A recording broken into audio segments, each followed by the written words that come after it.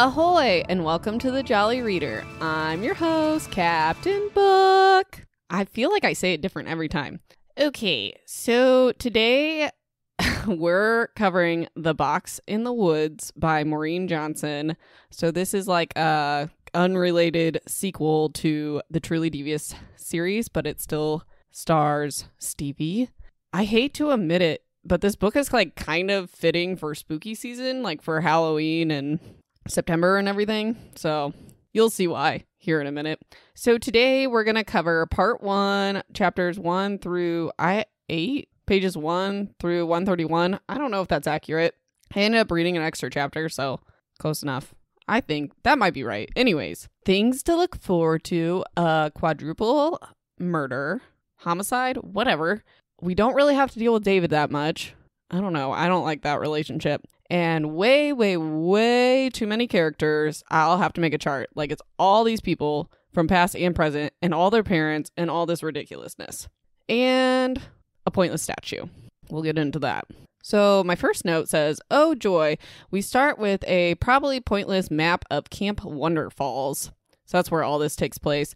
So it goes back and forth like the other books between 1978 and present day, which is like 2020 or whatever. Nope, probably not, because they're not in a pandemic. Let's make it 2018. So we're going to start by knowing from the perspective of the people that are actually there at the time period. And then we got to wait for Stevie to catch up. So let's do it.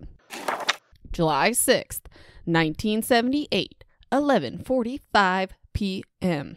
Oh my gosh, this is stupid already. How am I already annoyed and we're not even at chapter 1?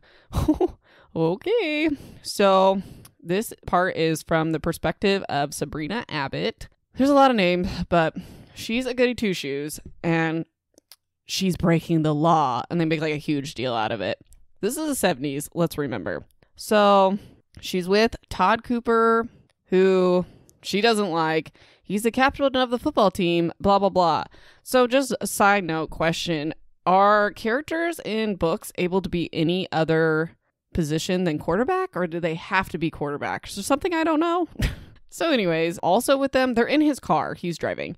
They're with Todd's girlfriend, Diane McClure, who she does like, but Diane's kind of like a tough cookie, bad girl, whatever. And then she's also with her kind of sort of maybe boyfriend, Eric Wilde. And they're not like dating, but they both clearly like each other. And Sabrina mentions that she just got out of a 3-year relationship. We find out with who later on. And it wasn't great. It did not end well. So Sabrina's trying something new to relax. Who cares? It's the 70s. They smoke weed. Spoiler alert. And they never call it weed. They call it grass and marijuana. I just don't feel comfortable calling it grass, okay? I got enough problems with my real grass in my yard. It's not a drug thing. That's just a housewife issue. Okay, so they, like, in the beginning, they say this is just his stash, but apparently this was like a delivery of weed or whatever. So Eric, it says stash in my notes. We'll figure it out. So there's a McDonald's bag that you get your McDonald's in a box in the woods, which is, the title, The Box in the Woods. So this box is like a hunter's box. Okay, I've said this a gajillion times. I don't know anything about hunting, but they describe this box as 8 feet long, 4 feet tall. Hunters would get into it. There's like a sliver or a hole where they can see the animals and shoot them. I don't know. Okay. Anyways, so they go get the weed or whatever, and then they go back to this campfire in this opening, and they're rolling and smoking frickin' whatever. So this is Sabrina's first time, and she's like, I didn't want to go off to college, be the only person that's never done drugs. Spoiler alert, you can go to college without doing drugs, okay? I did it. My husband did it. It's not that hard. I'm not judging. I'm just saying, like, you don't have to lose your virginity, and you don't have to do drugs. Anyways, so Todd and Diane go off in the woods to, like, hook up, I guess. They, like, take a sleeping bag out there, and they're like, bye, or whatever. And Eric's like, oh, there's no pressure to do that. I don't know. It's stupid. So Eric's like, I gotta go pee in the woods. Okay. So they're all high at this point. So Sabrina is just relaxing and she's listening to this tape player or whatever. And She doesn't know how much time has passed, but the tape's like on the second side, so she knows it's been a long time. And she goes to see what's taking Eric so long, and she goes into the woods, and she sees Todd and Diane pressed together on the ground, and she's like, I shouldn't bother them, but I want to know where Eric is. But then she says, something in the way they're laying is unnatural. Then there's footsteps behind Sabrina, and she turns. She thought maybe it was Eric, but somehow deep inside, she knew it wouldn't be. Okay, spoiler alert, they're all dead. So then the next part is The Student Sleuth of Ellingham Academy by Jermaine Batt. So this is just like an article she wrote. It's literally a summary of the last 3 books in a page and a half. So like go back and listen, or just, it doesn't matter. Don't listen. I don't care. Don't read these books though. I'll tell you that. So Albert Ellingham opens a school. The next year his wife Iris and his daughter Alice go missing. The student Dottie also goes missing. Dottie and Iris's bodies are found, but Alice is still missing. Present day, the YouTube kid Major dies at the school. And 2 more would die in the coming weeks. Stevie and her friends have saved the day and solved the crime. Okay, we know. I wish the 3 books were that short. Chapter 1. My first note says, in case you're wondering, Stevie is still awful. She works in a deli, so that's fun. She thinks about all the annoying people she has to work with and how she wants to cut off their fingers in the meat slicer. That's 2 pages of my life I'm never going to get back. And it was disgusting, and I have nightmares. Then at work, she gets a call from her boyfriend, David, who starts a conversation with, how's my princess? Gross. Not about that. Which is also really stupid, too, because it says later in my notes, she talks about how she's never been girly and whatever, but he calls her princess. So stupid. Okay, anyways, maybe that's just a rant. Maybe that's a personal problem. So David's working for that voters registration campaign and traveling the country. But I have in the last book, he's working for the other people that went against his dad. So, like, I don't know if things have changed. This is the summer after the whole Ellingham thing. Anyways, this is where my note is. She talks about how she's never been girly, and it makes her wonder if she's missing a gene. Okay, that's a problematic statement for many reasons that I don't have time to get into. But, like, then she goes on to say, I don't wear a lot of makeup, and I've never been interested in prom dresses, and I wear a lot of black. Okay, I can relate. You ain't special, Stevie. Okay? You're a normal person. Big deal. Big who cares. Anyways, her parents are all nice to her because she has the boyfriend and she still wants to be awful to them per usual, whatever. She talks about her short-lived fame after solving the Ellingham case, which I'm sure we'll hear about 50,000 times, which we do. Then she talks about how she can't afford a car. If you're freaking famous and what happened to this reward money? Like, why can't you get a car? Wasn't that the whole plot of the last 3 books was the money for solving the case? And she can't get a car. Plot holes already. Anyways, she gets a message, an email, and it says, read page 25 and 26. So let's do it. Stevie, my name is Carson Butchwald. I don't know. And I'm the owner and founder of BoxBox, which you've probably heard of. I've recently purchased a camp in Western Massachusetts called Camp Sunny Pines. It used to be called Camp Wonderfalls. Yeah, that Camp Wonderfalls. I'm making a true crime podcast / documentary about the Box in the Woods murders. I read about what you did at Ellingham Academy. I like to think outside the box, which is ironic. I know because I run BoxBox. And I thought of you right away. How would you like to come and work here this summer and look into the case with me? You could be a counselor at the camp, but mostly you could do what you need to do to look into the case. I can provide you with travel funds and pay you for your time. You can bring your friends if that sweetens the deal. It's a camp. There's plenty of room. If you're interested, get back in touch with me. I hope to hear from you. Carson, whatever his last name is, CEO and founder of BoxBox. It's what's inside that counts. That's like his catchphrase for his business, I guess. Anyways, let's get to something we care about. July 7th, 1978, 7:30 a.m. Brandy, she's another camp counselor, and she's Diane's bunkmate. And the night before, Diane told her they were going out to have a beer and a smoke, and she'd be back by 2, I promise, blah, blah, blah. She never comes back, obviously. But Brandy would cover for her, because that's like camp counselor code or whatever. She ain't no snitch. So there's this 8-year-old, because they're camp counselors, that's terrified of going to the bathroom. So Brandy, at night, no judgment. I went to camp. I don't know if I was 8, but I was pretty young. I was not a fan of going to the porta potties in the middle of the night. So anyways, Brandy's been up all night taking this girl to the bathroom, and she's in a foul mood. So then there's also this another 8-year-old Bridget, and she's a nosy and a narc. But she wants to know where Diane is, and Brandy lies and says, oh, Diane probably went for an early shower, and she's like, no, she didn't, blah, blah, blah. She didn't take her shower stuff or something, whatever. Anyways, so Brandy collects all the kids and takes them down to the shower area, and Claire comes up to Brandy. This is not the snitch girl. This is the girl that had to go to the bathroom a million times. Comes up to Brandy and says, someone's asleep on the path, and they're all sticky. I'll give you one guess what that means. So Brandy thinks that her friend or one of her friends is passed out drunk and is like thrown up on themselves on the path, which is not like unreasonable to think. So she goes to check it out and like clean up her friend and help them out or whatever. And Bridget's following her, and Brandy's like, Bridget, go away. So Bridget sees Eric face down in the path, and his arms and legs are extended like in a Superman position. And there's liquid dribbled down the path where he landed and all like pooled around him. So Brandy tries to wake him up, and she rolls him over and starts screaming.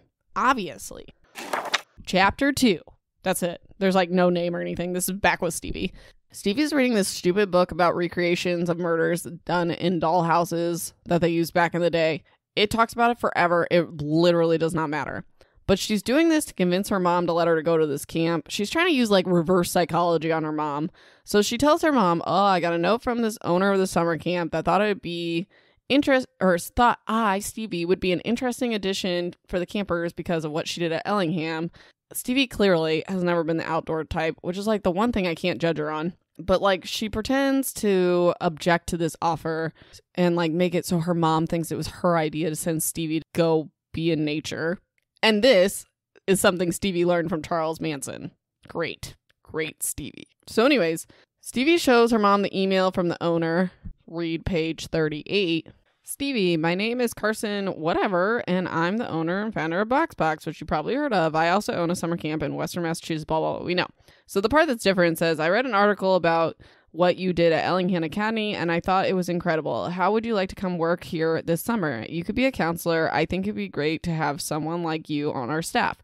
Our camp is in some beautiful woods. We have swimming lakes, falls, and a great little town nearby with some of the best ice cream in the county. It's a fantastic place with great kids. You're welcome to bring friends if that sweetens the deal. If you're interested, get back to me, blah, blah, blah. So her mom's like, oh, that sounds great. So later, Stevie tells us that this is a real email from him, but what her mom doesn't know that she had responded to him the night before, and this is what Stevie had responded with. Carson, I'm very interested, but I can promise you this. My parents are never going to let me go if they think this is about investigating a murder. Could you write another note about how this is all about camping and doing healthy outdoor stuff? Stevie. So that's clearly what he sent back, and she showed her mom. July 7th, 1978, 7:30 a.m. Okay, so this is from the perspective of Susan Marks. She runs the camp and has been for 5 years, so she's an adult. And during the school year, she's the physical education and health department person at the high school, Liberty High, whatever. So every morning, she goes for a quick 7-mile run around the campground. I'm not about that life. I literally have a t-shirt that says I hate running. I take my dog for a walk every day. It's like 2 miles, not 7, and it's not quick. Anyways, after the morning announcements, Susan hears screaming, but it's not like the normal screaming of campers playing or someone almost drowning or whatever. So she runs over to the screaming, and she also, like, on the walkie-talkie gets the nurse Magda McMurphy to meet her over there because she obviously thinks someone's hurt. So she gets over there, and Claire, the student, like, that first saw the body, was standing outside her cabin. She's like, tells Susan, she's like, Brandy went down there. He's asleep. But Susan obviously doesn't know what any of this means. So Brandy said, like, she's freaking out. And she's like, I put him back. Magda and Susan go over to Eric's body, and they know he's deceased because there's no heartbeat and there's blood everywhere and there's like flies at this point. So Magda's like, we gotta call time of death, which I don't know why that's so important, but we spend like a bunch of time on that, 7:45, because that's when they found him or whatever. So Magda, the nurse, turns Eric over and she sees stab wounds, and then she's like, what's wrong with his head? Or not like what's wrong, but like, oh my God, look at it. So Susan calls up to the lake house, who's run by Sean Greenvale. He's like a teenager too. And Susan tells Sean, call the police, no need for an ambulance. Then he's like asking what's wrong. She's like, just do it. So then Susan tries to get order and like the other campers, and it's like, go to the dining pavilion. Nothing to see here.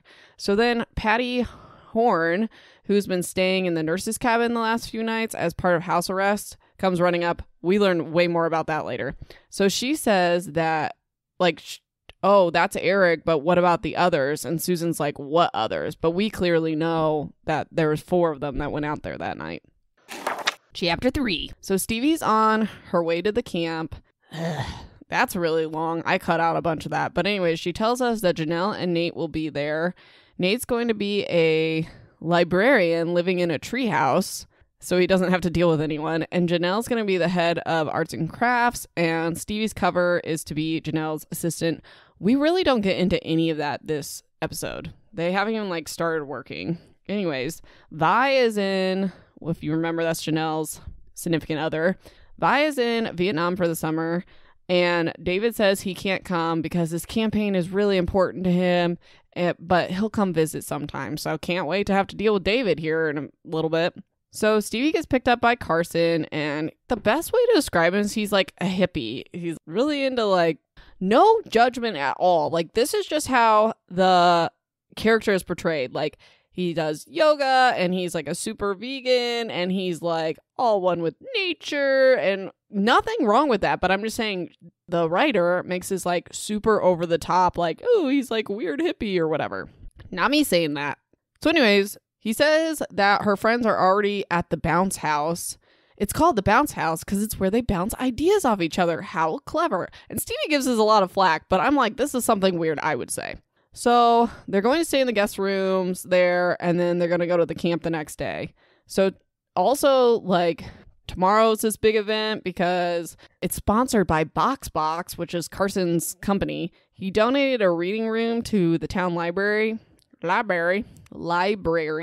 and there's a big picnic, and he wants Stevie to go because there'll be people from the 1978 there, including witnesses and suspects, which is a total disappointment. Like, nothing happens. We go to that at the end of this episode. So anyways, Stevie gets to the bounce house and catches up with Janelle and Nate, and they talk about this trapeze that's in the house, and it seems dangerous. They talk about it a ton, so I'm just telling you, there's a trapeze in this bounce house place.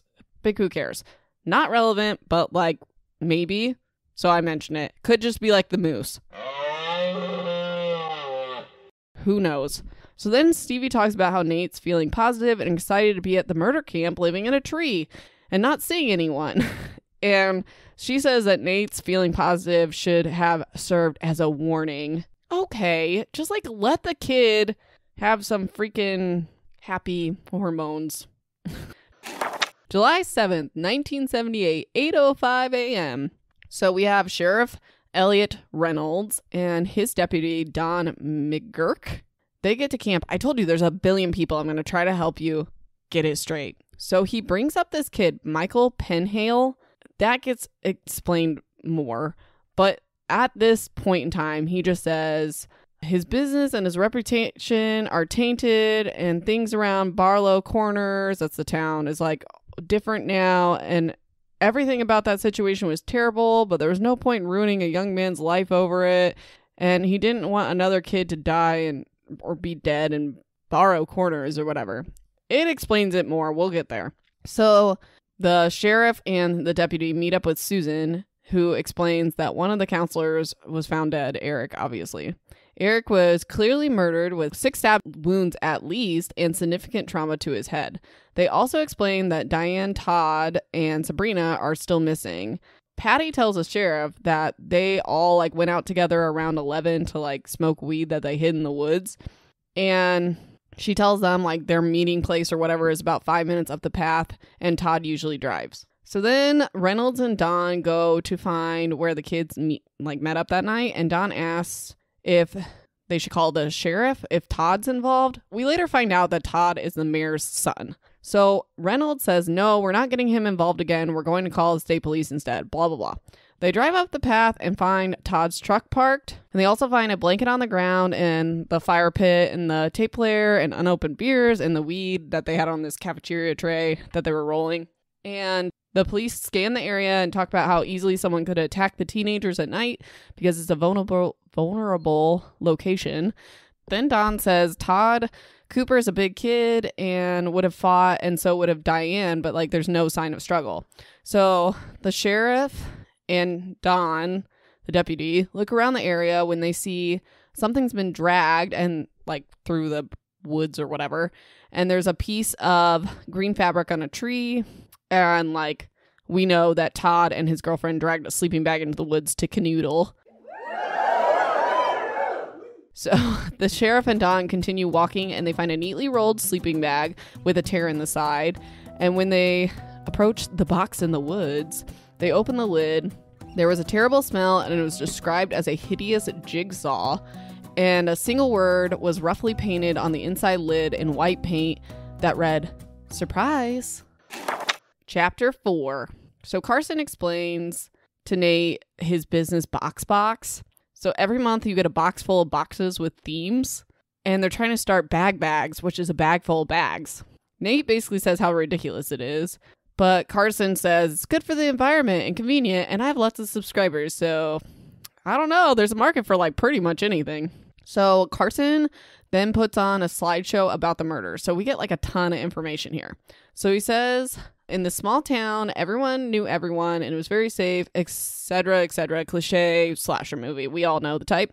It also talks about how 2 years before the murders, the town built a statue of the founder, John Barlow, and there's like a photograph of it, like people at the unveiling of it. And I was like, what's hiding under the statue? We may never know. They bring up the statue a lot, though, so I think it's like totally relevant. Anyways, then Carson talks about the 4 victims. They were all graduates of Liberty High and all residents of Barlow Corners and all worked at the camp. Shocker. So Eric was 18 and the son of the town librarian and this teacher.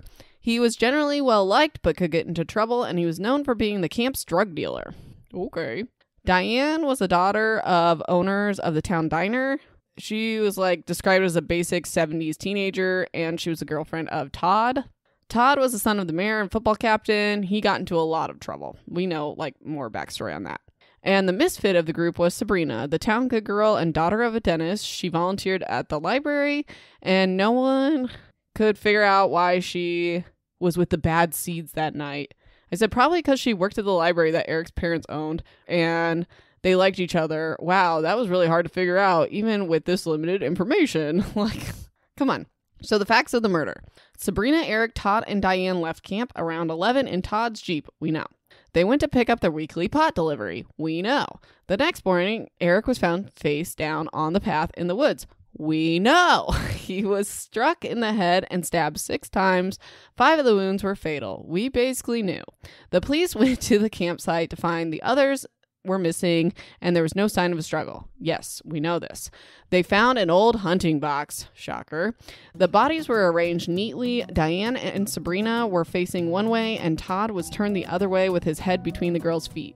Todd and Diane both had massive head wounds and were stabbed multiple times. Todd was stabbed 16 times and Diane was stabbed 9 times. Sabrina was the only one without a head wound, but she was stabbed 21 times and had defensive marks on her hands. The killer bound their legs and wrists in red nylon cord and painted the box lid with the word surprise.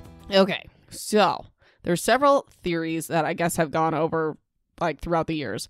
So one is that it was a drug deal gone bad, but this doesn't make any sense because the drugs were still at the campsite and like there's no motive if you don't take it, whatever. Another theory is the woodsman. So this was a serial killer in the general area, and he would stab victims and leave them in the woods covered in sticks, and he would tie their hands with red cord and write the word surprise somewhere near the scene, but like most of the time it was on a tree. It was all over the news, so this could have easily been a copycat.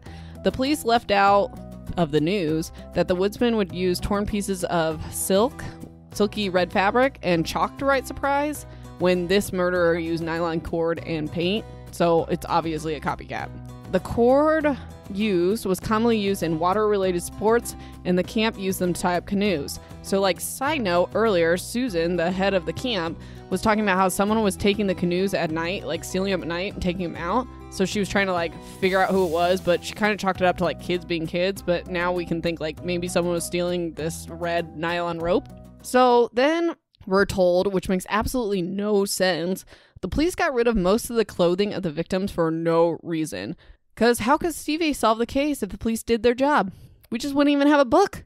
I wouldn't even have a podcast. So they still have Eric's t-shirt, and they tested it, and it didn't test woodsman killer DNA that they had, I guess.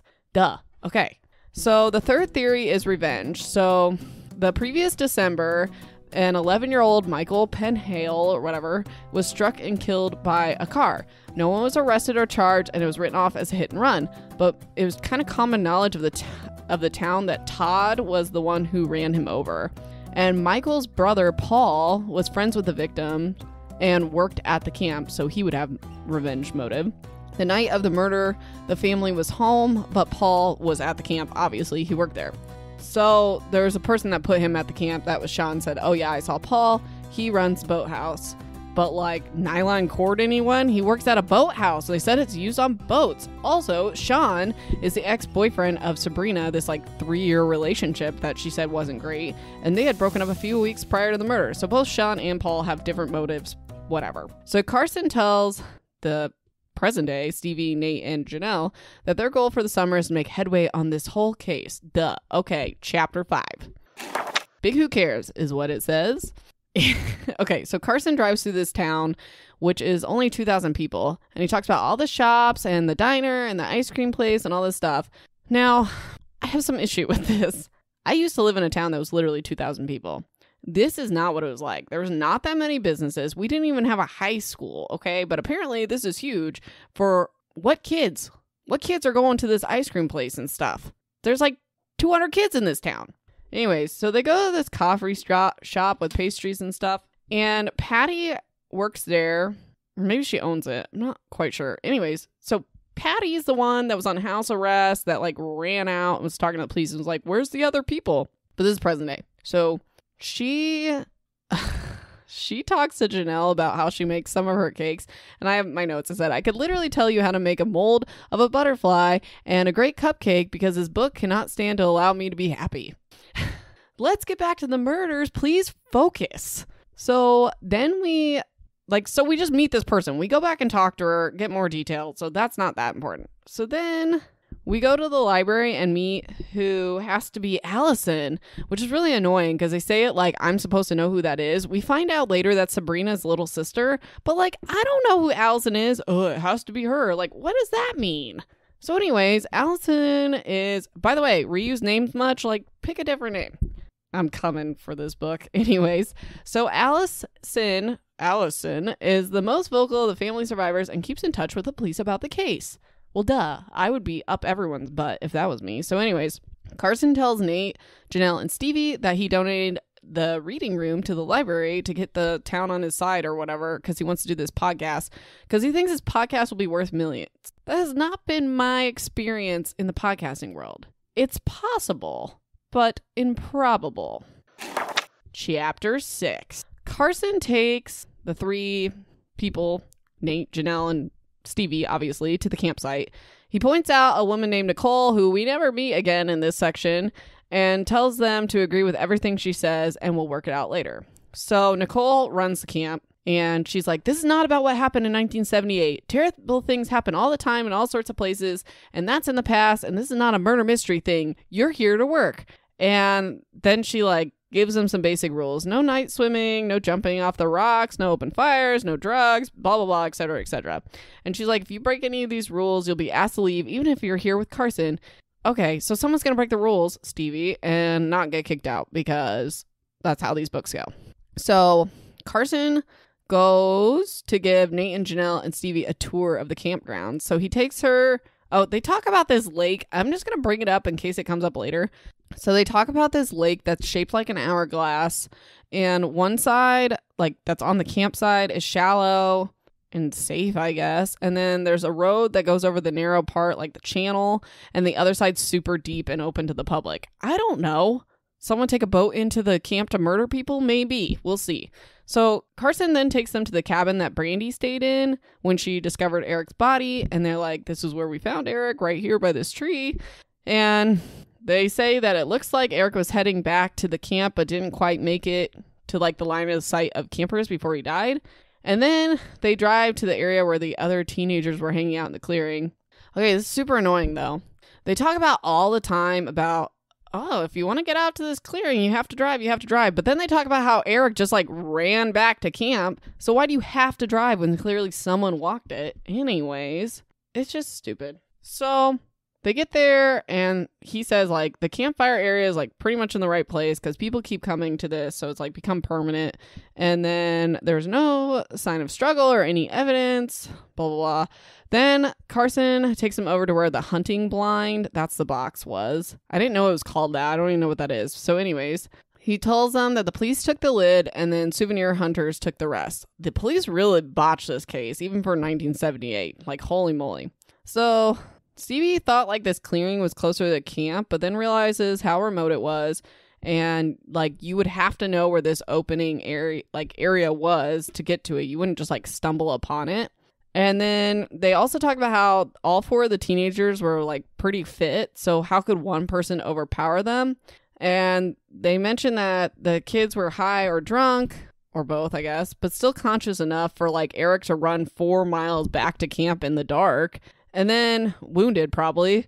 Stevie suggests that maybe they separated themselves or the killer separated them 2 by 2 like the Zodiac. Okay, I hate that though. Like, we know what happened. We know that the 2 went off to like make out and then the one went off to pee and then the other one went off looking for him. We know they separated themselves. So like, here we are again, just waiting for Stevie to catch up with what we already know.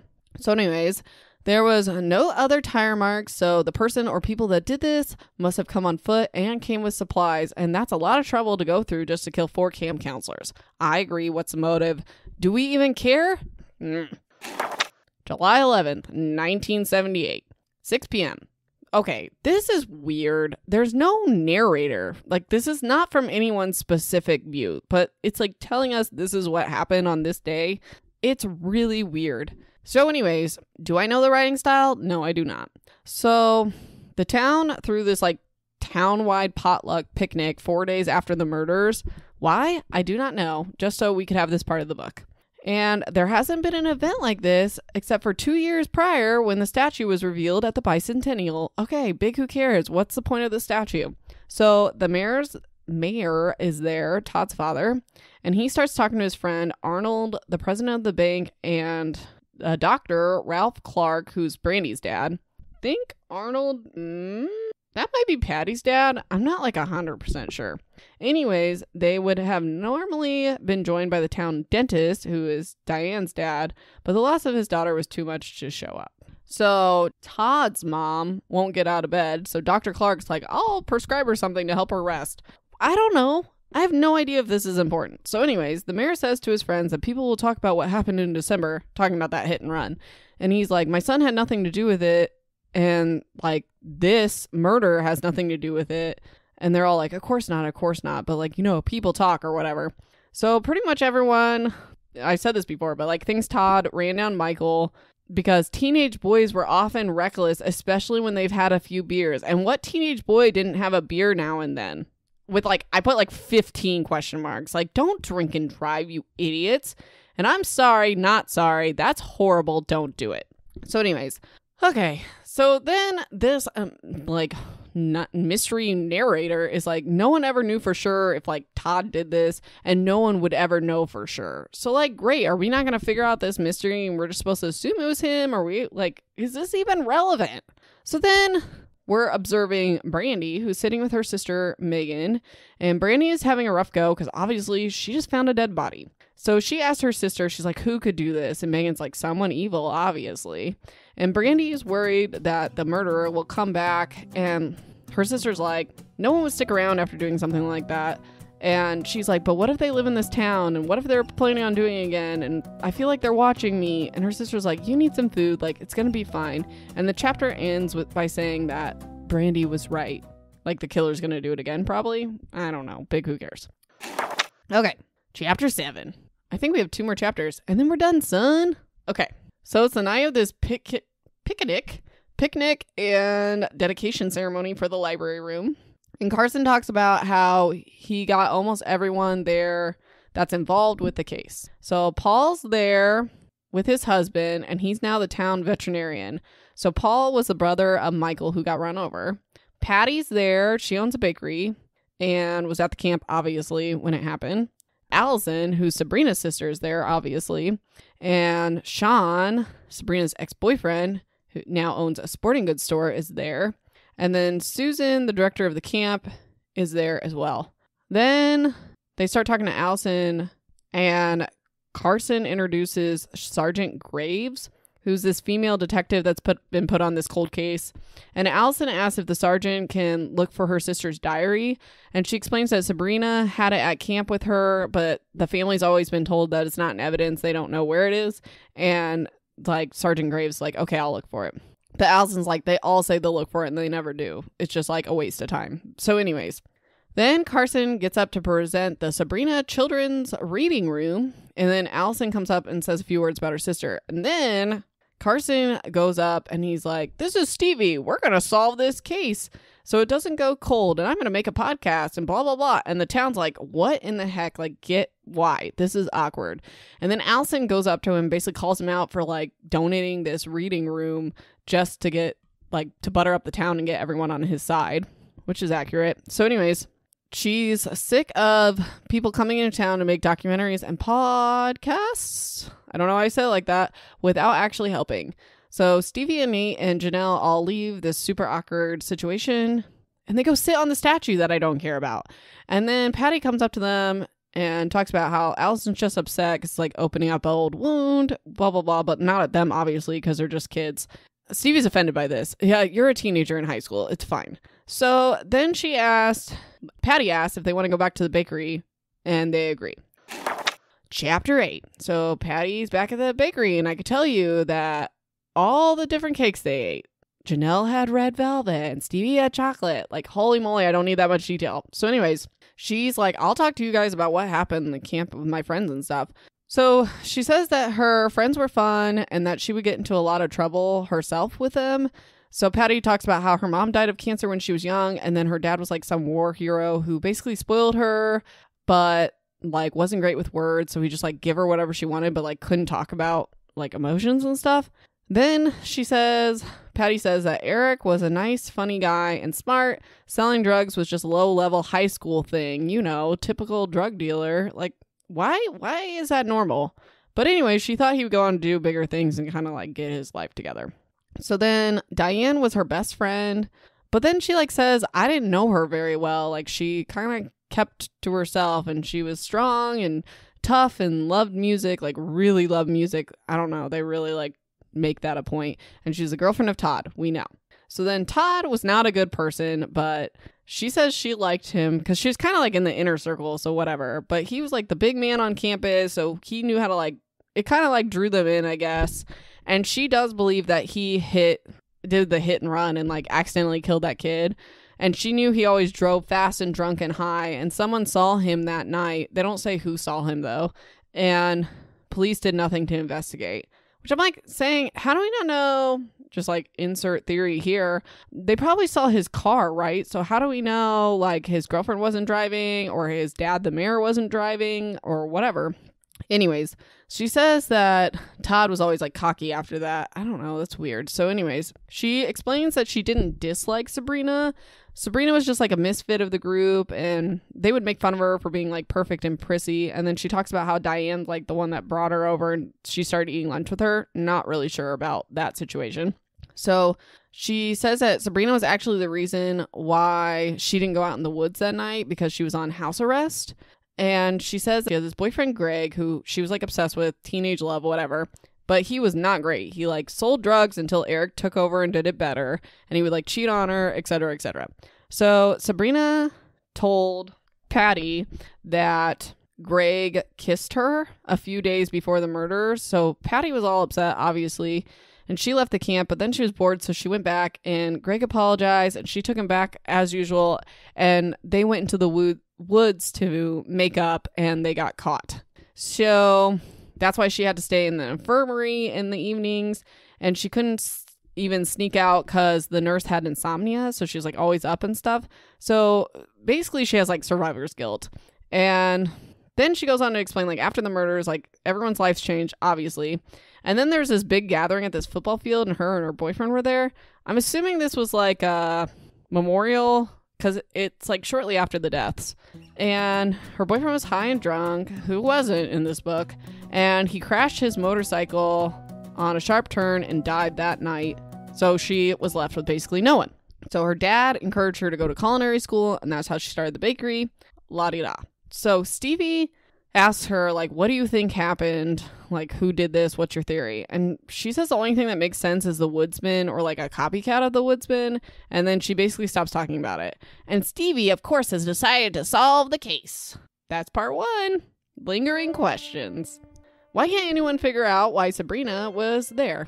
Like, I don't think it'd be that hard to connect her to these people, and like, they all work together, and she obviously like worked at the library that Eric's family had and stuff. Like, it's not rocket science. Like, it's not that weird with all the information we have. So Sean, the ex, who works at the lake house, is like an obvious suspect, so it's probably not him. And then Paul, the brother of the kid that died, also obvious, so I doubt it. And I said the killer is probably someone we haven't even met yet, or it's the random boyfriend Greg or something stupid. So in closing, thanks for listening. You can find me on Instagram and Facebook at the Jolly Reader Podcast. Subscribe so you get notifications whenever new episodes are posted. Please leave a review to help other crewmates find this podcast, and share. Please and thank you. Share with whoever. If you like secondhand embarrassment, stay tuned for the outtakes, and I will talk to you next time for part 2 of The Box in the Woods. Until we sail again, this has been the Jolly Reader. Bon voyage! Hey, you made it to the outtakes. Let's do it. Testing. Oh, is my mic on? Okay. Testing. I got my septum pierced yesterday. I'm 30 years old, and I was afraid to tell my mother. Then I told her, and she goes, oh, I didn't know those were in right now. You're braver than me. So that's best case scenario. I literally got up at 5:30, composed a text, and was worried about it. Anyways, let's get to the episode. The students, I don't know what this is supposed to say. It says loot. That's not correct. Let's see what this is. That the girl's name? I think it's Claire. Anyways, page 38. That took forever. So after the morning announcements, Susan hears screaming. Do you hear my dog right now? She's staring at me and whining. She's sitting in the chair. Stop. The door's open. Go upstairs if you want. Okay, so anyways, after... Where are we at? That pity is a fussy butt, and I'm just realizing that my video did not record at all until now. So I'm going to start the recording, and I'll just have a blank screen, I guess, at the beginning, because oops. Okay, so... Oh. Tom's mom, not Tom. I am Allie, and you are listening to my mom.